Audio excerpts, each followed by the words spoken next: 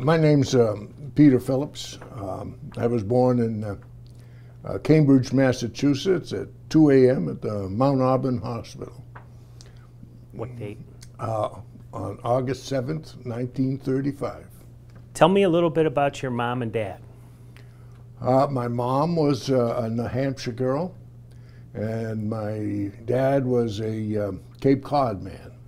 He grew up on the water. My grandfather was a carpenter and built boats. And my mother was the daughter of I don't know if I could say a lumberjack or what he was, but he eventually evolved into a heating and oil business in New Hampshire. And so we had, they were both from independent companies of their parents. And they both met at Tufts University. My father graduated in 1932, my mother in 1934, and I was born in 1935. And you have two siblings? And I have my sister, who was born a year and 4 days after I was in 1936, and my brother 10 years later in 1945, and his name's David. Okay. And Pamela is my sister. Okay. So your dad was, what kind of business was he in? Well, he went to work. He had to find a job in the Depression, which when he graduated in 32, he went to work for the Shell Oil Company, pumping gas at a local gas station in the what they call the Fens way of Boston, not far from Soxfield. And he eventually stayed with them until I would say 1950-ish, roughly. And he eventually became a sales engineer. I think that was his title, and he sold oil products all through the war years. He was a salesman, and he called on various factories and selling them Shell oil products. That's primarily what he did. When he left there, he went to work for a textile machinery company where he sold large textile machinery products to various businesses throughout New York State and New England. Have all moved down south. Eventually, he retired from that particular company. Tell me a little bit about your mom and dad, their characteristics, how they raised you. My dad was a stern man. I was a little bit afraid of him, unfortunately, so it kind of inhibited our conversation, but we tried hard together. But he was very much a family man. He could have taken many promotions elsewhere in the country with Shell Oil, and he refused. He always wanted to stay in New England. I'd like to feel that it was because of us children. He wanted to keep situated in this small town. I've called it a hamlet in some witnesses, and it was a hamlet. It was only about 600 people. And it was a lovely upbringing in this town where, we moved there when I was 6. And we left when I was 13. And so that was my dad. He was a tall, slim, athletic man. He was a runner and a boxer in college. My mother was, well, I like to say that she was brilliant. She was a Phi Beta Kappa from Tufts. She loved poetry and music. Well, my father was a natural musician. He played by ear. So we had a lot of music in our house. We had an upright piano, and he would play, he learned how to play boogie woogie after World War II. And once he got it down, he couldn't read music, but once he got it down, everything that he ever had played always had kind of a little boogie beat to it. Which was really fun. I mean, we were always encouraging him to play the piano. I think he got tired of us kids saying, "Dad, play the piano."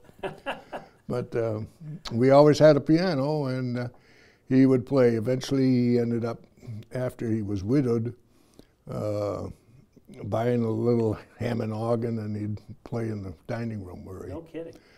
by himself for his own entertainment, that sort of Like thing. a Hammond B3 or? It wasn't a big one. It was one of the, I guess it's a spinet or something. It was one of these about this big and that wide. Okay. Those are great instruments. Great sound. Great sound. It's Great Hammond sound. B3 is my favorite instrument of all time. It's beautiful. Really? It's beautiful. So where did you graduate high school? Well, I flunked out of Orange High School at freshman. So considerable sacrifice of the family. They sent me off to prep school. I had to go to a summer school so I could even qualify to be going to sophomore. So I went to New Hampton School in New Hampshire, which is just about dead center of the state, near Ashland, right around the Laconia, Weirs, the big lake region up there. I went there for 3 years and was an average student. I loved history, so all my history classes, no matter where I went, I always got A's, but I was a terrible math student. So You're not alone. yeah, so that's where I got my D's, and took trigonometry twice. So I struggled with it, but I got through this. I got through, and I was accepted to go to a business school called Babson in Wellesley, Mass, and of course that's where I met my wife. But that was my schooling. Let me go back, if you don't mind me asking. No. Why did you flunk out of freshman year? Were you just not applying yourself, or were you? Well, I would say that down? it was both. Okay, I remember going into the kitchen and saying to my parents, "You really need to send me to military school." I think even then I kind of felt I wasn't disciplined enough. Okay. But they ended up sending me to this. I remember the man from the school, from the New Hampton, came down, and it was not a military school. It was just a regular liberal arts type college, but it was really great. I had great instructors, and classes were like 8, 9, 10 people, that was all. So we all learned well. That's great. So now you're in Babson. I went to Babson College, which is in Wellesley. It was 21 hours or more per semester, and there were 3 semesters. So they jammed 4 years into 3 when I was there. Oh, wow. Now it's a 4-year college, but I did the 3 years at Babson, and I was again an average student. I took statistics, and of course Earl Bowen, Dr. Bowen, he said, to this day I remember him saying, "Statistics never lie. Just statisticians, they lie." It was a good place for me to be. And so I went to college there, and I met my wife. She was a waitress at Howard Johnson's restaurant down near Wellesley College, and I'd go and buy a 10-cent cup of coffee and leave her a 50-cent tip and walk back to college. All right. And it worked. It worked. It worked. So tell me a little bit about your courtship then. Well, besides the 50-cent tips. Besides the 50-cent tips, well, she was a great prankster or jokester, and she came from an Irish Scot family, primarily Scot, but there was an Ellen Murray in there somewhere. I think her grandmother was an Ellen Murray. So she had this Irish wit, and she would pull pranks on me. She said, "We're going to go for a walk today." And I said, "Wow, that's wonderful." And then she'd take me through the woods, through all the brambles, and she did this deliberately because I always showed up on the dates with jacket, tie, and the whole thing. Uh-huh. She was trying to get me to be a little bit more easy about it. And so we walked along the Charles River through all the trees and the brambles and everything else, getting messed up. And eventually I learned just to show up in a jacket.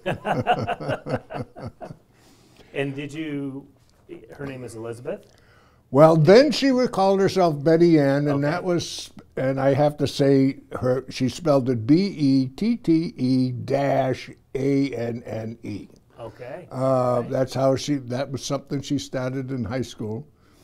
About the last 10 years of her life, she said, I'm now a grown up, I'm Elizabeth from now on. And I said, okay, I'll start calling you Elizabeth then. So during our courtship and most of our marriage, it was Betty Ann.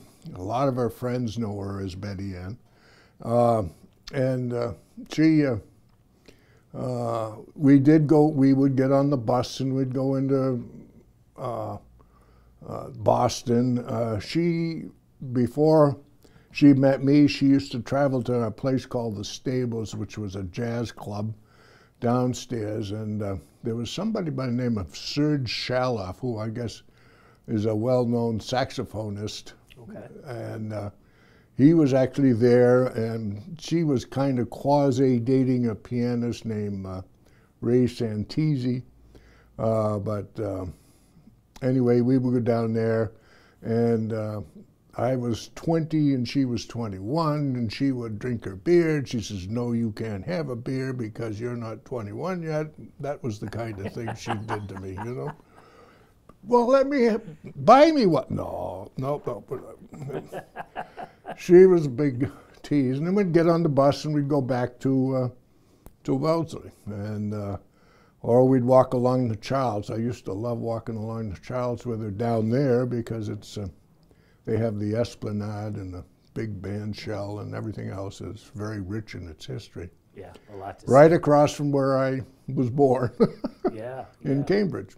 Our dates, we would babysit for one of her cousins, and she would iron all my shirts, and so that was just by being able to do my wash and iron my shirts was how we got to. That was our payment for babysitting, so her cousin and his wife could get out and Go to the jazz club go to the jazz club themselves or something, right? So how did you propose to her? You know, I almost think it was like osmosis. I didn't get down on my knee or anything, but I did go to a place, I can't think of the jewelry place, but she knew the jewelry place, and she'd already picked out her diamond. Okay. And it was almost like it was automatic. Yeah. I would say within 6 months or to a year, we were just talking about our kids. We had some crazy names like Storm and that for our kids' names, you know, Storm, which we, of course, all of the kids became Junior or Peter Right. or Melissa, named after other relatives. Okay. Melissa is named after her grandmother, Betty Ann's mother, and Mary Ann's named after the mother's twin sister, who was Mary Ann. Okay. So, Peter was me, and John, I don't know why, John to this day says, you should have called me Ian. I would have much preferred the Scotch name Ian. So we chuckle over that a little bit. But Yeah, my dad used to call me Seamus. Seamus. Yeah, 'cause, you know, James. For James. Yeah, all right. Yeah. Did you know you were in trouble? Yeah, Seamus? usually. Actually, he was kind of a joker too. So Yeah, right. When he called me Seamus, usually it was in the context of trying to be funny. So I he didn't talk when he was mad. So that's Yeah, when I right. knew I was going to get it. Well, that's you did. I had the same thing with my dad. When I said he was a stern man, he never shouted at us. He just stopped talking. Yeah. And When Snow White and the Seven Dwarfs came out, there was 4 of us kids from town. We're in the city of Worcester. We live north of Worcester. We went to see it, and then we said, let's stay and watch the... So we stayed up until the witch showed up, which meanwhile my dad is circulating around the block, and I can remember saying, when he didn't say anything to us when we came out, we got into the car, didn't say anything all the way home, and the kids started talking, and I said, shh, shh, shh, he's mad, he's not talking. But anyway. So you were married, what year? I was married in 1957, right after I graduated from Babson.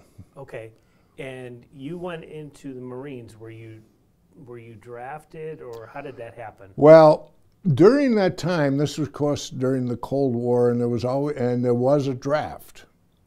And so there was always that worry or nagging thing when I was in college that I might get drafted and maybe I should join. And there was this fella and I who were kind of buds at Babson, and he said, I'm going to join the Marines. And I said, all right. So we went down, and unbeknownst to my future wife, I signed up to go into officer candidate school in September of 1957, which she found out after we were married that I was going away in September. Oh. Yes. You left that part out. I left that part out. And so there were times when she was justifiably mad at me, or at least the way, when I did stupid things like that without keeping her informed. So I did join the Marine Corps. John Wood, who was going to go with me, turned out to be 4F for some reason or another. So I went by myself, and that's a great story. There was a bunch of us on the train from Boston down to Quantico, Virginia, and there was a couple guys that got off with their golf clubs and so forth, and of course the DI. I can remember him screaming to this day at those guys. What did he say? What do you think this is, a country club? What's the matter with you guys? He pitched all those clubs right into the nearest dumpster. So anyway. Yeah, this is no vacation. This is no vacation, and it wasn't. I'm not sure, I can't, there was one feller in our class who, when he was accepted as to be a candidate, joined the Marine Corps down in, so he could go through Parris Island. He was the only one that knew Parris Island and could make a comparison between the 2 boot camps. And he always felt that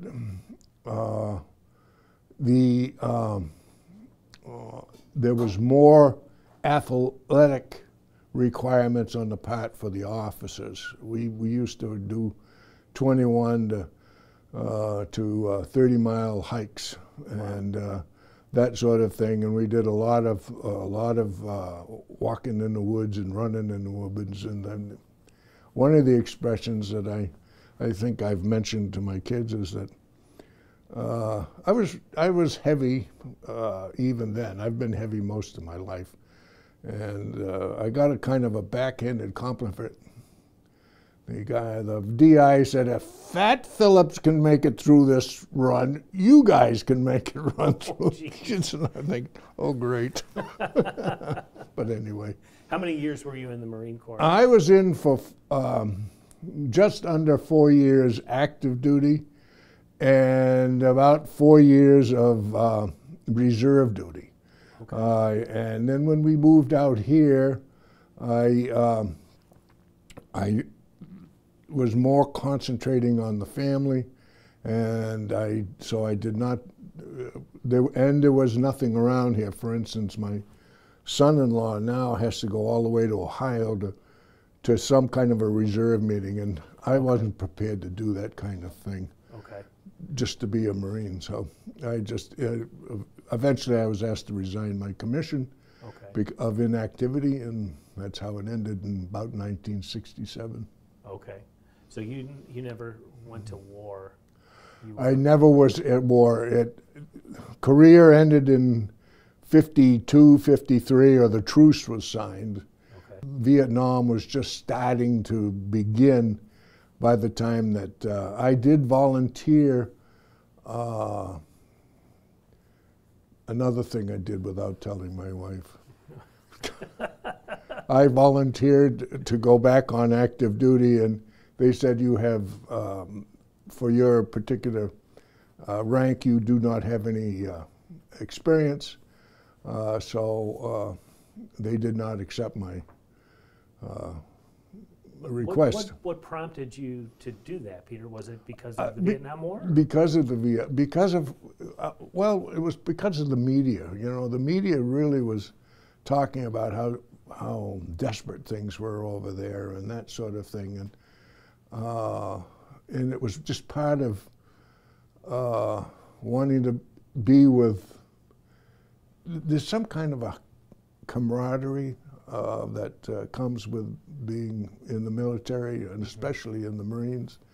And you want to be with your men. You want to be with, and that was one of the things that I probably enjoyed the most about the Marine Corps, was dealing with, you know, about 50 men in a platoon, right, and doing things together. Were you disappointed that you couldn't make it?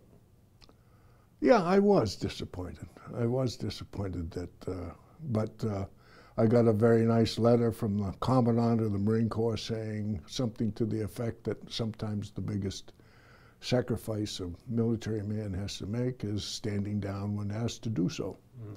Wow. It was well phrased by General Chapman, and said he hoped that I would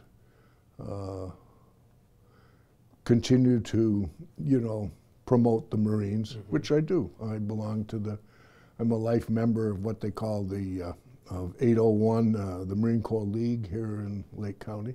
Okay. And I don't get to their meetings much anymore, but they do have a meeting once a month, and they just promote the Marine Corps legacy.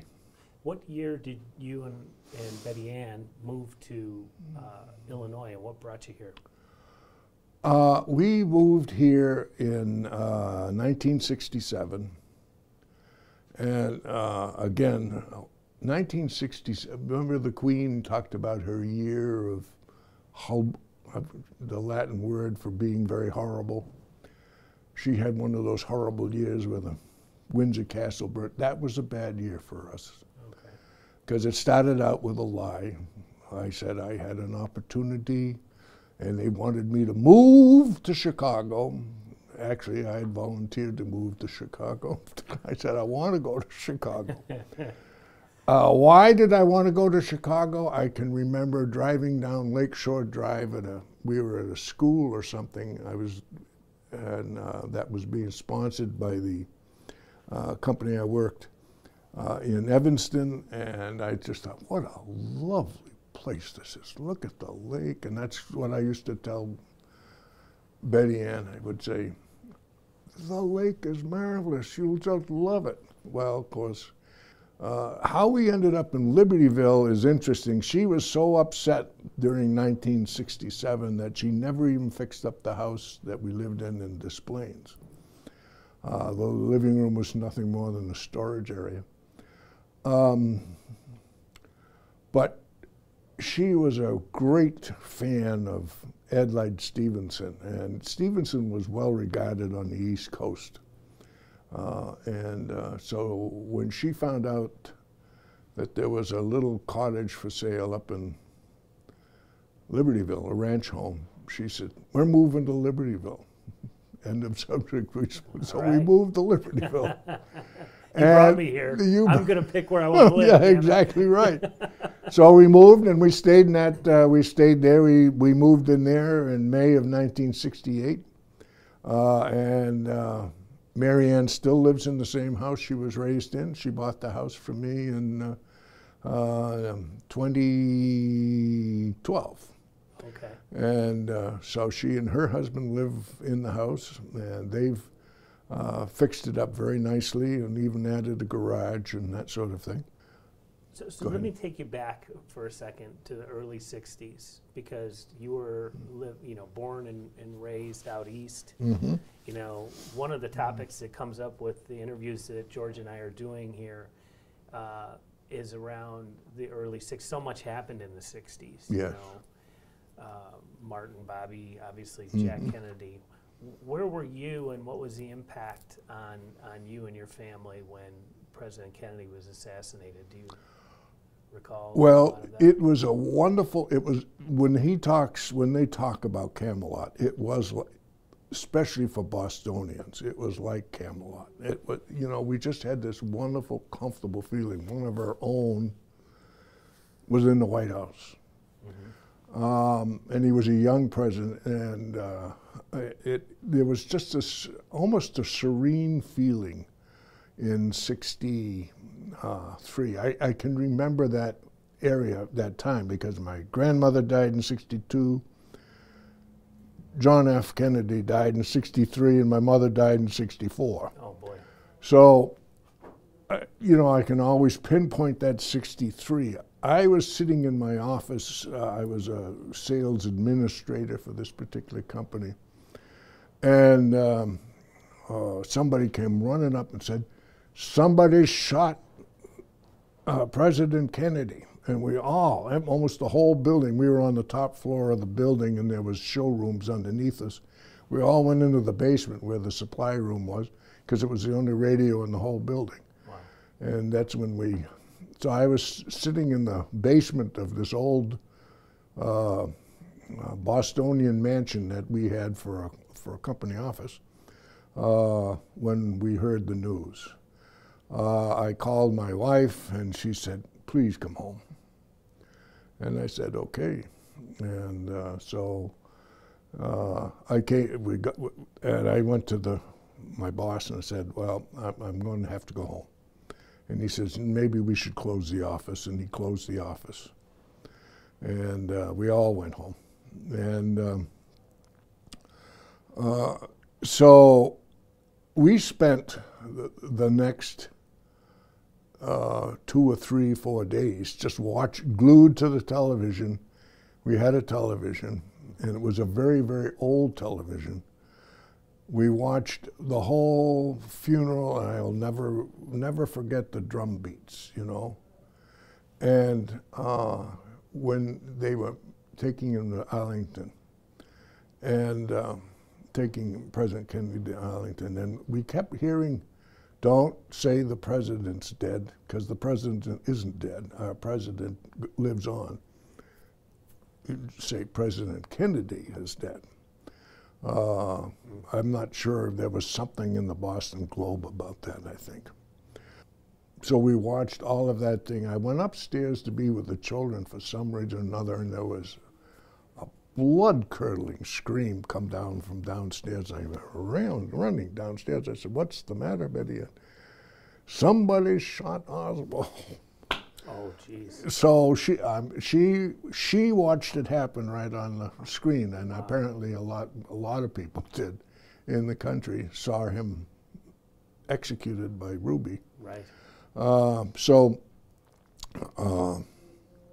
it had to feel just unhinged. Well, it was just this. What we were wondering, what is going on in the world? I mean, we think of today, what is going on? Well, it was the same way back in the '60s. Mm-hmm. What is going on? We were just absolutely devastated by the loss and then, of course, then we thought we had high hopes when Robert was going to run. Right. And then he was, we never quite, there wasn't the same impact as it was with a president in the White House. But Mr. King was assassinated, of course, I thought in the summer, because I was working on 12th Street at the time. I had an office on 12th Street with about 6 people. And 12th Street? Roosevelt Road in Chicago. Okay. Roosevelt and Damon, which is right across from the hospital complex. We heard that Mr. King had been assassinated, and I thought, oh my word, you know, another thing. And then at about 2 o'clock, I said, we're closing the office. And so we closed the office. I hopped on a bus, and I went down Adams. I went down Ashland Avenue to Adams, changed at Adams, and went to the train station from there. A gang of people went through the corner of Adams and Ashland, and a lot of shops were destroyed. Strange as it may seem, I played cards with a woman today who had a bridal shop right there in that corner, Wow. and lost her whole shop on that day. And it's funny how those things come back to you like that. So anyway, I got on the train and got home and you know, hugged my wife and said, well, things will have to get better. Yeah. But like she said, I remember her saying distinctly during the JFK, maybe things will get better now. And they never did. Yeah. I mean, they just... It was a rough time with Yeah. Vietnam and They had Vietnam going on, and it just got progressive. I watched the whole Vietnam thing. I tried to understand, how did we ever get into that? And I never quite understood how and they had that Vietnam, Ken Burns. oh, it's wonderful. So I said, well, at least now I know how we Yeah, got into it. it's very complicated. Yeah, it was. And so it was hard to get out of it. Yeah, yeah. Well, what's the saying? You know, it's easy to get into war. It's very hard to get out. You know, And boy, did Vietnam prove that. I learned a lot by that documentary. It was extremely well Yes, done. Ken Burns is really a American treasure in my opinion. Isn't he? Yeah. Yeah, well, Without a see, doubt. that was Peter, my son Peter. He was, surprisingly, he was a conservative historian, so he wasn't well loved by his fellow historians because he was conservative. But that was the kind of thing that he loved, was those kind of documentaries. And if he'd lived, I think he would have maybe gotten into something like that. Tell me a little bit about Peter. Well, Peter was kind of an easygoing guy. He was a great prankster and a tricker. He always was playing tricks. You know. Sounds like he got that from his mother. Well, of course, it came back to haunt her many times. Like, I'd get a call saying, "Peter's disappeared. Come home. We've got to find Peter." And we were living there, you know, on Arlington Drive, and there was the bridge right over the river. We had a little bridge that went over into the Adler Park area, and Peter would just scoot over that bridge and into the park, and he'd go up and sit in a tree. And he'd see all of us walking around, "Peter, Peter, where are you?" And he's sitting up in the tree laughing at us. He was the kind of guy, "I'm going to learn how to feed myself, Dad." And he goes out and buys all this expensive bow and arrow stuff so they can go out and shoot a deer. Okay. So that's how he was going to feed himself. And by gosh, he got up in the tree again with his bow and arrow, and along comes a doe and a stag, and he sees his family, and he says, "How can I shoot those animals?" So he never did. He came down from the tree. He came down from the tree, and he never shot any deer. And he was the kind of guy that, you know, if something could cause him problems, it would cause him problems. He's driving along. He doesn't have, remember we had to have those safety tags that we went through with our automobile? You have to have that. And if you don't have that, then he ignored it. And of course, his tag was revoked because of it. So, of course, he did something, or some taillight was broken or something on his van, and so they stopped him. And I can still remember he says, the police said, "What is this thing you've got in there?" He had a big bucket of urine, which for deer urine, which he never threw out, was from his deer hunting. Oh boy. deer hunting escapades. Don't touch that. Yeah, right. So, I mean, that was the kind of thing that he, you know, you almost had to laugh at some of the happenstances that he ran into. I guess, you know, like he burnt himself on something when I took him to the office one time in Chicago, and he was I said, come on, we'll have to go right home. So we went home, but I put a lot of water on it and stuff, but he was whimpering on the train, and the conductor said, come with me, and we took him right into the engine and smeared oil all Really? over the bird. Came back, it was fine.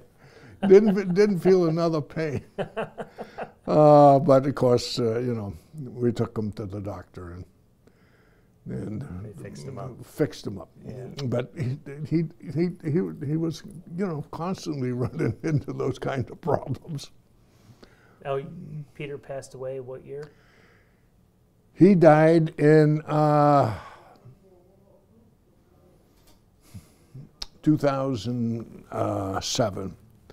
I was going to go to a meeting in Lake Bluff on a Monday night, and it was in July, and I said, I don't feel like going to that meeting, and so I didn't go to that meeting. So I was home when the council of Belize, where he lived, where he was teaching school, called to say that he had died, that he'd been murdered. And I remember I remember calling Mary Ann, and Mary Ann started crying terribly, and her husband, Kerry at the time, said, what's the matter? And she couldn't talk, and I said, I have to go. I had to tell her, so I said, because I have to go and tell your mother.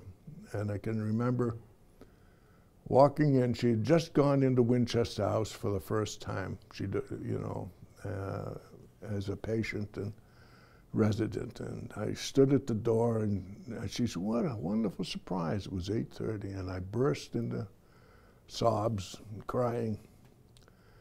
She looked at me, and all she said was, which one? Which one? And knowing that one of the children had died, and of course it was Peter. And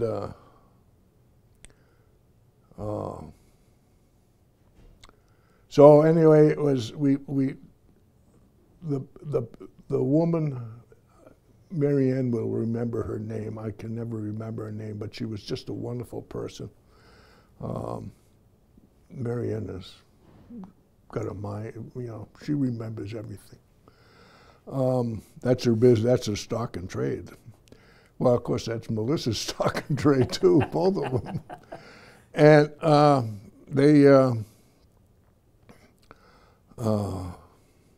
she said, we can take care of most of the things here. And Peter was, by Friday of that week, Peter was back in the United States at Burnett Dane. And Melissa and I went to the library, and she composed some kind of a obituary. She composed the obituary entirely, Melissa did. And she's also the one that gave a marvelous eulogy. And at his funeral, well, Mary Ann did too, to tell you the truth. I'm getting a little mixed up. We had it because he was so much of a reborn again Christian. Okay. That we did not have a Catholic because he was not a Catholic anymore. Okay. And as much as I wanted to have a Catholic, it would have been for me, but it wouldn't have been for any of his friends or even his brother and sister, because of all 4 children at one time did not go to church, and then Melissa started coming back with me to church. And you know, Catholicism was the thing that I was a Protestant. I grew up a Protestant, but it was being a Catholic was what I looked for. Was looking for, and was Betty Ann Catholic? Yes, she was. Yeah. Okay.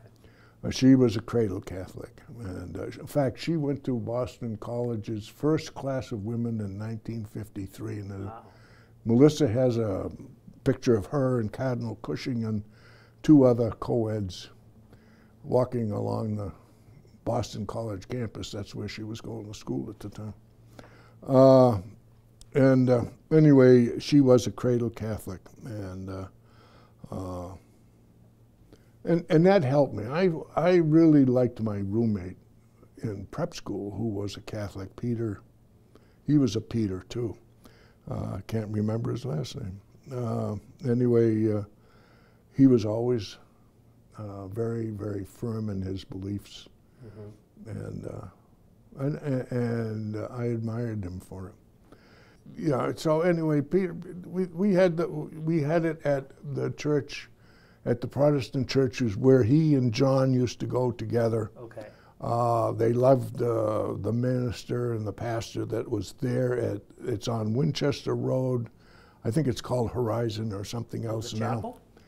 No, it wasn't the chapel. This was a chapel was after. Okay. Okay. Came after Peter had passed away. It was, but anyway, that's where they used to go. It was right there. It's the first church on the north side of Winchester Road after you've gone past the Winchester House. So that's where he had his funeral, and that's where all of his friends came, and 5 of his buddies got up and talked, and Chris Garrison was his BFF. Yeah. if there was one, they joined the Marines together, and Chris and another one, I think his name was Ryan, Chris Ryan. Those 2 Chris's purchased Peter's headstone, or actually it was a bench, so they'd come sit and talk to Peter.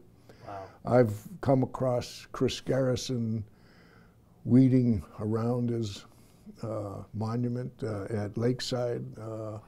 All 3 of them used to hang out in Lakeside, so that's why Peter's at Lakeside. Okay, all right. On the hill overlooking the high school. All right. But Chris, Chris Garrison there, putting plants in and doing all God those bless him. wonderful things, yeah. So your faith is, do you go to Mass every day? I was very, very good about Mass every day, off and on. Over the years, since 1968, when my wife fell in love with St. Joe's, she says, "You should see that church, up here in Libertyville." So, off and on over the years, one of the things that I used to do when I was working in the city from till 1980, from about 70 to 80, I used to get off at the Edgebrook station, walk down Devon to the Basilica, and attend Mass there. And it was during that time when we had Pope John Paul I, the November Pope, when I was attending there. And then I would go sometimes to St. Joe's, and lately I've been a slacker. I haven't. Wow. I haven't gotten to daily Mass the way I should. A long time I went to 12 o'clock at Marytown.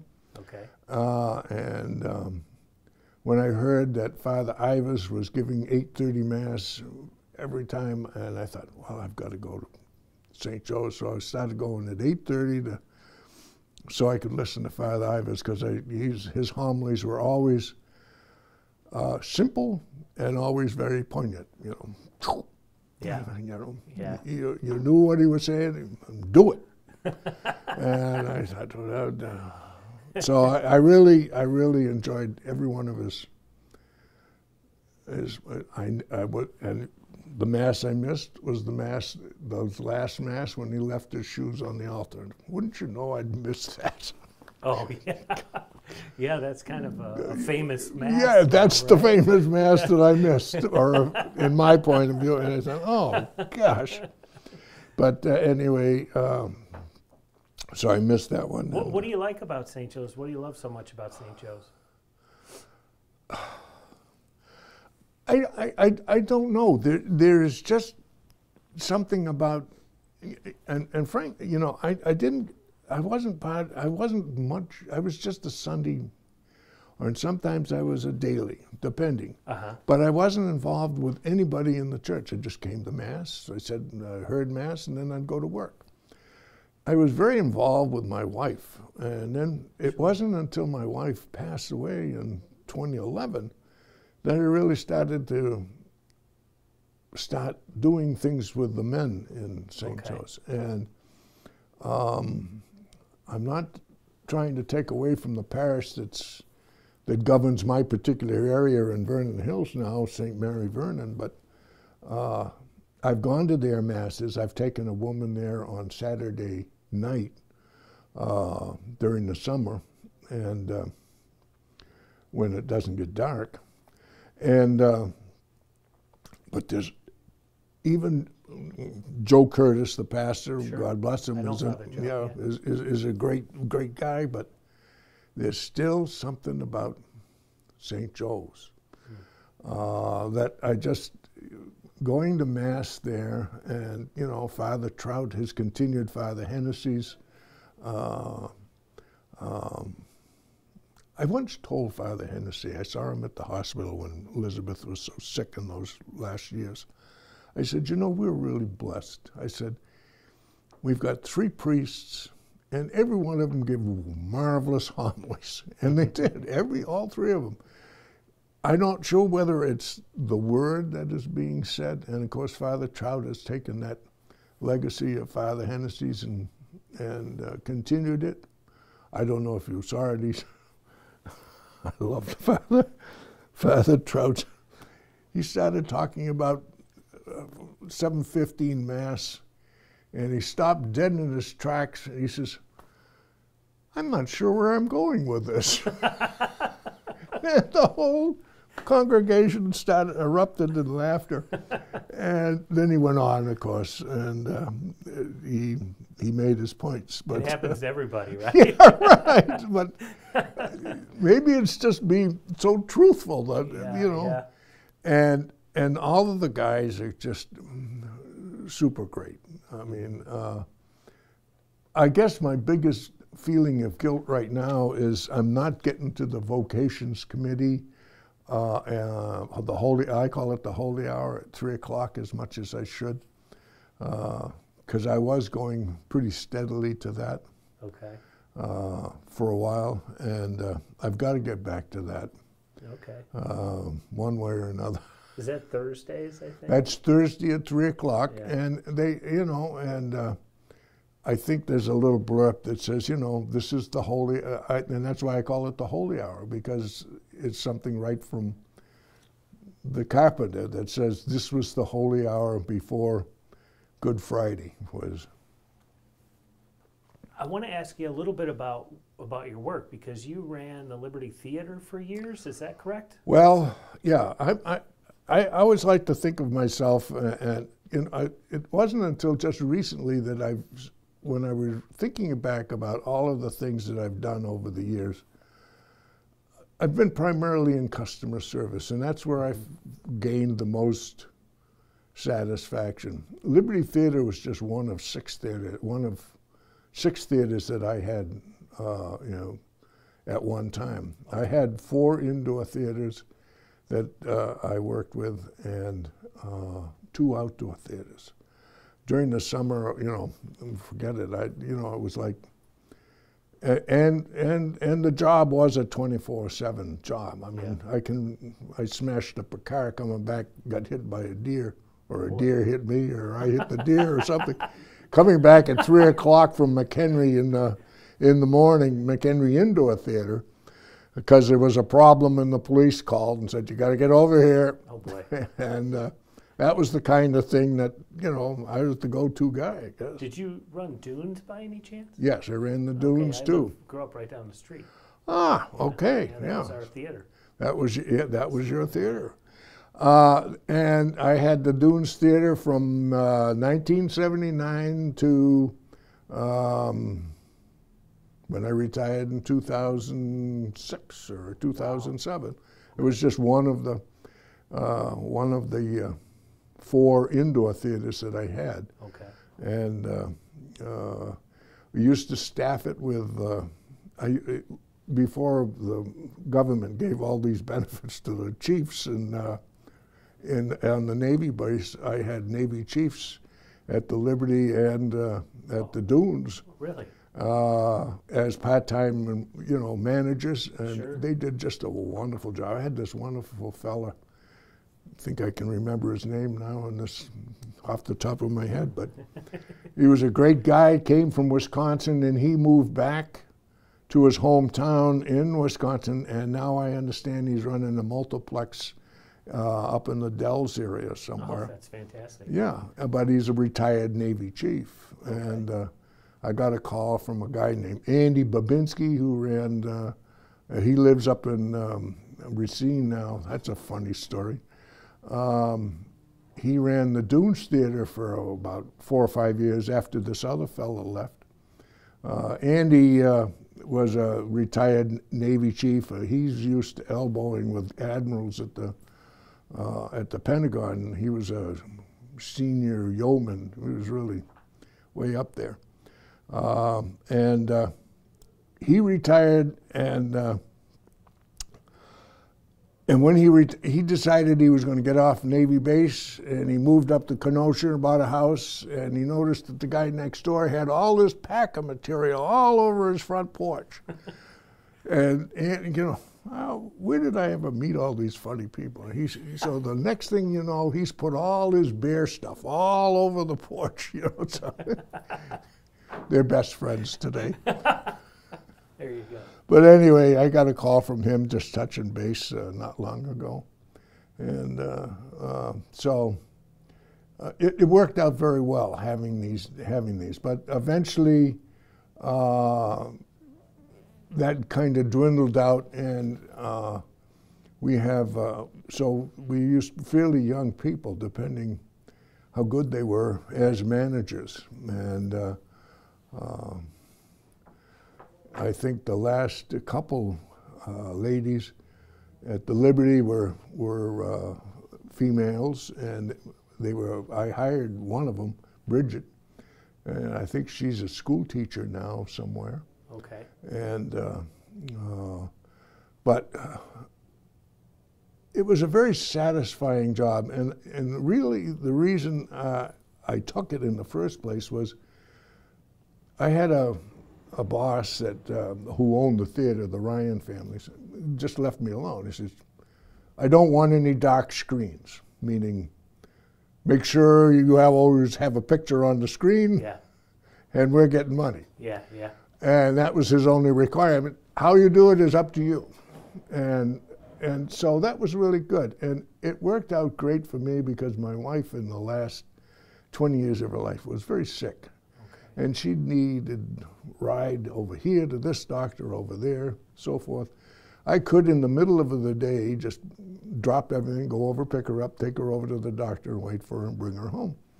And then I could go back and finish up what I was doing, Right. and that sort of thing, whether it happened to be at the Dunes or the Antioch Theater or at the Liberty. That's why that job really worked out well for me, because it was kind of a loose job. And, Right. and some the Ryan's flexibility. family, and the Ryan family treated us well. We didn't make the greatest pay in the world, but they treated us well. They provided us for most, well, for all of the time that I was there. I had superb health care, especially for my wife, at no cost.